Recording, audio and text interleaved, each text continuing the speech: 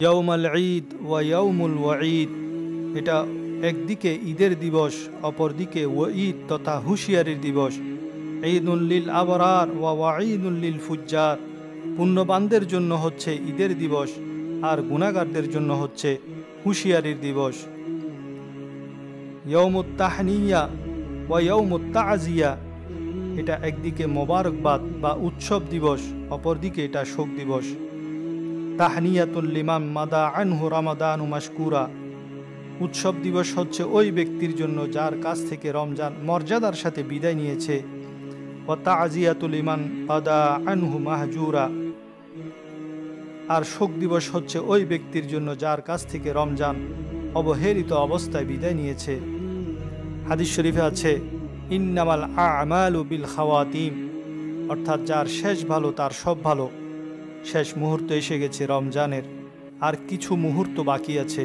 এই মুহূর্তে আপনি 3টি আমল করুন, তাহলে হয়তো আল্লাহ রব্বুল আলামিন আপনার রমজানের রোজাকে কবুল করবে।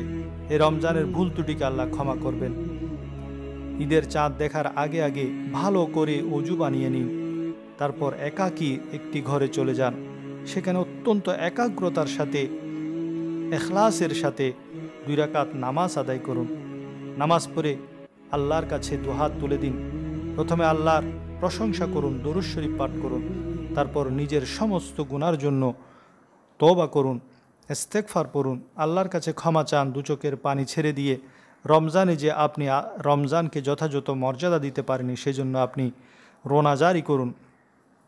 এরপর এই যে কয়েক মিনিট সময় আছে, কয়েক মুহূর্ত সময় আছে, কয়েক ঘন্টা সময় আছে, এই সময়টাতে আপনি কোরআন নিয়ে বসে যান, কোরআন তেলাওয়াত করুন। কোরআন তেলাওয়াত করে করে আল্লাহর কাছে দোয়া করুন।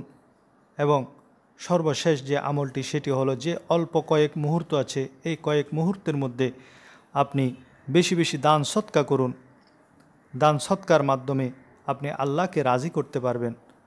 যারা দান সৎকা গোপনে করেন তা তো ভালো, আর কেউ যদি প্রকাশ্য করতে যায়, তার নিয়ত যদি সহি থাকে, তার এই প্রকাশ্য দানের মাধ্যমে সে যদি অন্যকে উৎসাহিত করতে চায়, তাহলে সে প্রকাশ্যেও দান করতে পারে।